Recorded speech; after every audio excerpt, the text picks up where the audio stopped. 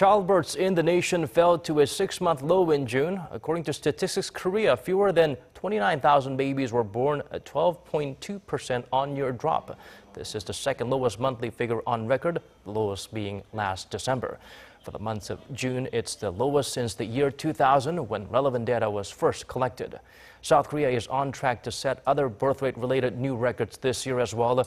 The first half of 2017, fewer than 190,000 babies were born, the first time the figure failed to reach the 200,000 mark.